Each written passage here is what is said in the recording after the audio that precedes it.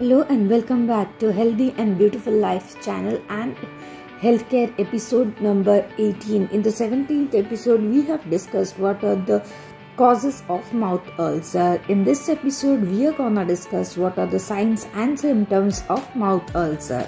So without any delay, let's begin.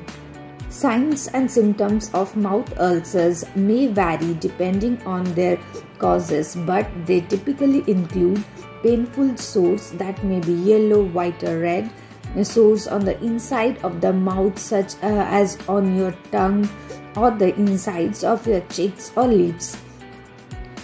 Areas of redness surrounding the sores, pain that worsen when you eat, drink or talk. You may have more than one mouth ulcer at the same time.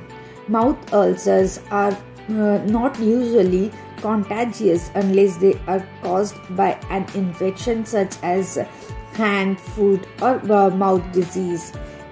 Canker sores are the most common type of mouth ulcer, with 20% of people having a canker sore at least once.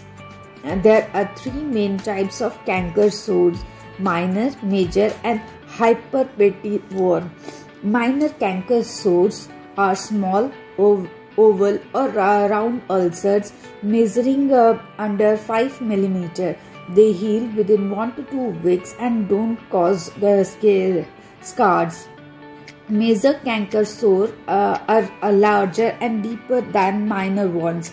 They often measure above 10 mm. They have irregular size and can take weeks or months to heal. Major canker sores can result in long-term scarring. Herpetiform canker sores and pinpoint-sized, occurred in cluster or often appeared on the tongue. Sometimes the cluster can merge to form one large sore. Herpetiform canker sores have irregular edges and often heal without scarring within 1 month. So this is for today. In the next episode, we will discuss how can we prevent ourselves from this mouth ulcer. To subscribe to our channel, give us a thumbs up and don't forget to share our videos with a